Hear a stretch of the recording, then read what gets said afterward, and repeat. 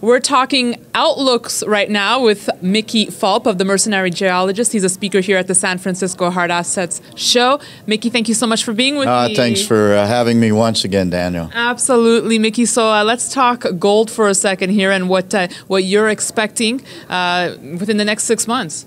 Well, I don't know what's going to happen in the next 6 months, but I'm pretty sure that the price of gold at the beginning of 2013 will be lower than the price of gold at the end of 2013. And that's about all I'm willing to say. But that's happened for the last 12 years. Okay, so well, gee, Mickey, I thought you had the gift of fortune telling. No, I don't have a crystal ball. There is one analyst who's pretty infamous for walking on stage with a crystal ball. But I'm a little bit more scientifically based than that. All right. Well, let's get your general sentiment of the metal markets right now then, Mickey. Yeah, and it has to do, I would probably expand that. I think the metal markets are in a holding period right now. The economy is not good, it's not bad, it's kind of in the blahs, so I expect metals to hold within the fact that, especially industrial metals, but we would expect gold and silver in the longer term or the midterm, let's say in the next year, to go up because of fiat currencies.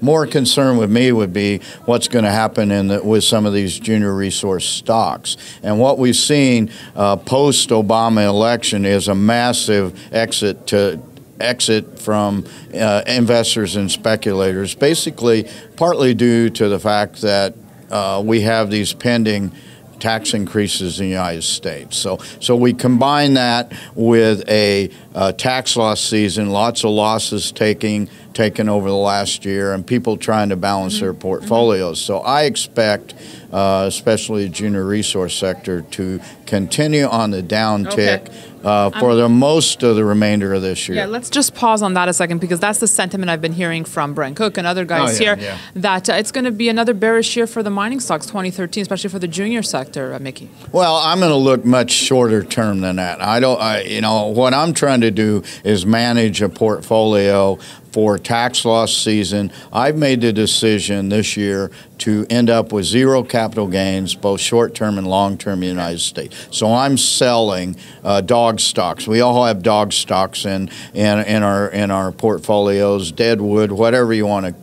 I'm going to cull some of those. And what I think we're going to see is a downtick in the market until this tax loss season is almost over. For Canadians, a week before the end of the year. For Americans, it's exactly on the last trading day. But generally what we see is a low around the second to third week in December, and then the market will muddle along a little bit. And then what I'm expecting is a rebound right after the first of the year. And I'm using analogies of 2008, 2011, much similar years in junior resource sector. So somewhere around December 15th, third week of December, start buying some of your favorite stocks that are beaten down, and then after the first of the year, some of your good profits, perhaps longer term holds, you want to take profits as this uptick happens at the first of the year. That's my strategy. Some good thoughts. And just finally, Mickey, so heading into 2013, what metals are you liking right now in your portfolio?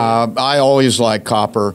Gold is always going to be a good in your portfolio. Uranium's the most beaten up commodity on the planet right now. I'm picking away at uranium stocks because, as a contrarian, I like to buy when things are down.